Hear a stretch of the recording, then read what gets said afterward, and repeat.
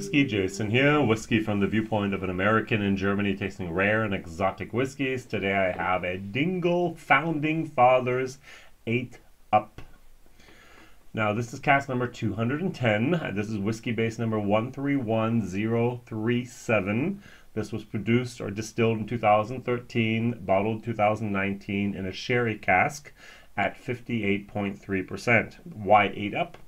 Well, there were 8 friends that actually got together and wanted to buy a cask there, and they actually decided to do that.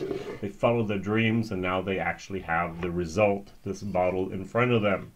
Now, I bought this bottle on auction. This was 239 euros is what I paid for this. Fairly expensive, yes, I know. But I wanted to be part of this beginning of this Founding Fathers. I wanted to have a little bit of a video about as many Founding Father bottles as possible. I've actually done reviews about the Mr. Whiskey, MR Whiskey. I've done a review about the Old Cannon, which was in a bourbon cask, which I think was an excellent whiskey. I'm going to compare it to the Palace Choice here from Dublin, which was cask number 72, also in a sherry cask with 58.6. This is 58.3. I'm going to compare the two of them, and for me, the pinnacle of the Founding Father cask series so far has been the Austria edition from Brianna's Choice. This is actually the best Founding Fathers I've ever had. Very, very, very well done. So, to compare the two, I need just to add a little bit. Now, sherry cask can be nice, and a sherry cask can be a little bit brutal. To be very honest, imagine I would have had the opportunities with a couple friends back in 2013 to buy a Founding Father cask by Dingle. What would I have chosen? We had the port wood, we had the sherry wood, and we had the bourbon wood. Now, a friend of mine, the Mr. Whiskey, I actually personally know, the Michael Reinicke, he actually bought 2 casks. Well, his wife bought one and he bought one, so one per person. But they as a couple actually had one. He kept his bourbon cask. He sent back the sherry cask and said, I'm sorry. No, not good. And I would have probably gone for the sherry cask as well. I like sherry bombs. Imagine you had here a new distillery. Would you have been courageous enough to say, oh, let's just do a bourbon cask? No. Would you have gone for port? It's like, well, Irish and port, well, the Tyrconnell is okay, but other than that, there's not much port out there, and we have a Clonakilty with a port, but other than that, let's go for sherry. Sherry's always good. Go for sherry. And that's what they did. And so they left him in the sherry cask for about 6 years, and now we have the result. And my nose says, let's think. My nose says here I have phosphor. So I always want to say phosphor, sulfur. I have sulfur. Sulfur and brimstone. No, it's just sulfur. All right, so I have sulfur, which is like the from camping matches and so on. And it's not. I'm not someone who's very, very oversensitive to the sulfur, but this is something where I just kind of go, ooh. I know from No Nonsense Whiskey, Vin is very, very, very oversensitive with the sulfur, and I'm not that sensitive, but this is just a little bit too much for me, to be honest. The Palace Bar is actually much sweeter, much more appealing to me, and I did not like this whiskey. So it just shows a little bit of the levels here. Some of us like that sulfur, those dirty type of whiskeys, especially when it goes in the Highland Scotch and the Islay Scotch, and maybe that's what these friends actually wanted here. Oliver Hughes, the founder of Dingle, has passed away, but he actually had that founders program. It's a very, very interesting thing. I wish I would have been in whiskey way back when. At the moment, I'm thinking about getting a couple German friends together, maybe 5 to 8 friends, and we're going to go buy some casks around Europe and see what happens with those in the next 3 to 10 years, and let them just mature and just enjoy maybe the fruits of our entrepreneurship, of our venture capital out there in that world. Imagine having your label on your own whiskey. That'd be kind of cool, right? I don't know what I'm going to do with 305 bottles. Even if I divide it up by maybe even 10 people, that's 30 bottles per person. But we'll manage. We'll figure out a way to get this out to the people, I'm sure. All right, so Salon 58.3%.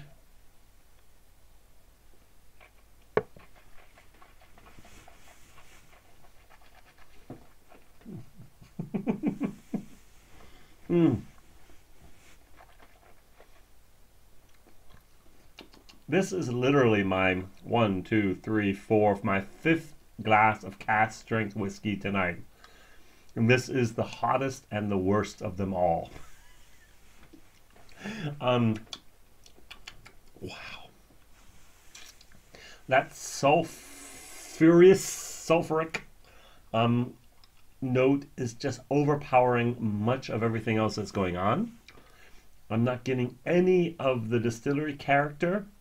I've mentioned this before. If you take a sherry cask, maybe in this case a second fill sherry cask, I have a feeling this is a first fill, I have a feeling this is a second fill sherry cask, and you let it just sit for 6 years, and then that sherry even takes over a little bit.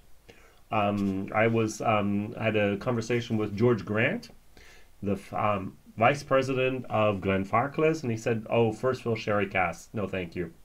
4 years, get rid of them and use them as second fill sherry cask. Put them in there for the family cask for maybe 18 years, use them again, use them a third time, and then you can use them for the 105 or whatever." But no, first fill is just too much. It's just way too much. It's too much seasoning, too much going on in there. And exactly that's what I'm getting here. A little bit too much. I'm getting too much of the artificial sherry moment over here, but I'm getting too much of the sulfur moment over there.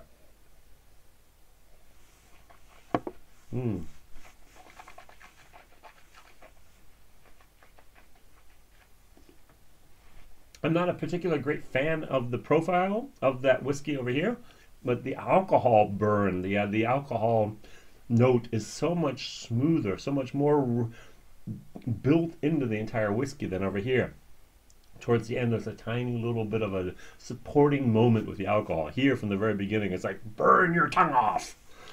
And that's such a shame, because this, for example, the Brianna's Choice, is just such a lovely whiskey. I put it up there with my Redbreast 21. I put it up there with the Irishman 17 single cask sherry cask. This is just such a nice, excellent, fantastic whiskey.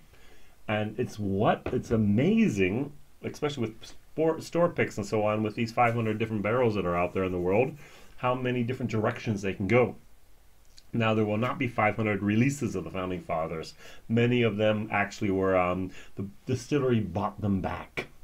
They gave them maybe their 10% interest or whatever, and they didn't actually bottle them.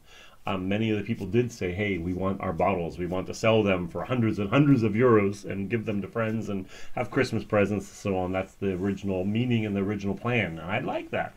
But I must admit, the 8-Up just doesn't fit into my wheelhouse. It just doesn't tick my boxes at all. All right, we're going to put a little bit of water in here. It is, after all, 58.3%. Sulfur comes in a little bit more. The sherry's still there, not much wood, a little bit of alcohol, a little bit of a burnt green tea. I don't know, I imagine you're making iced tea or whatever, and you have to heat it up, and you had some green tea, and it was a little bit of like burnt green tea. Never had that before, but that's what I'm getting.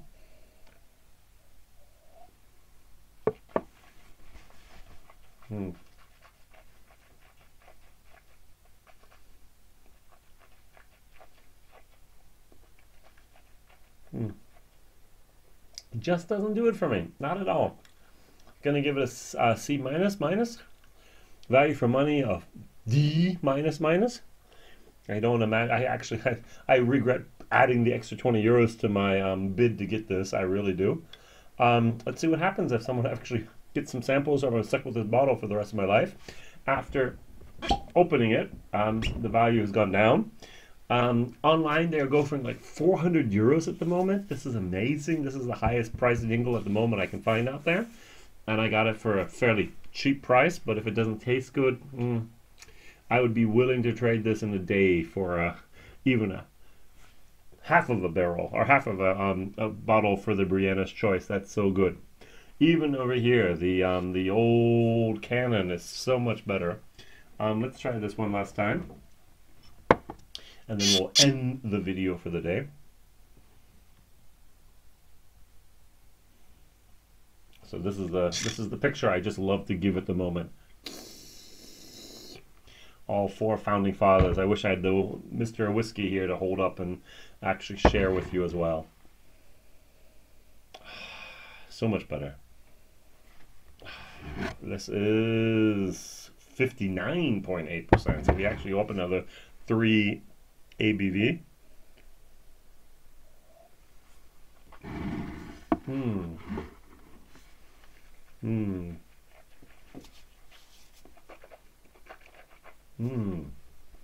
Distillery character, Hawaiian Punch.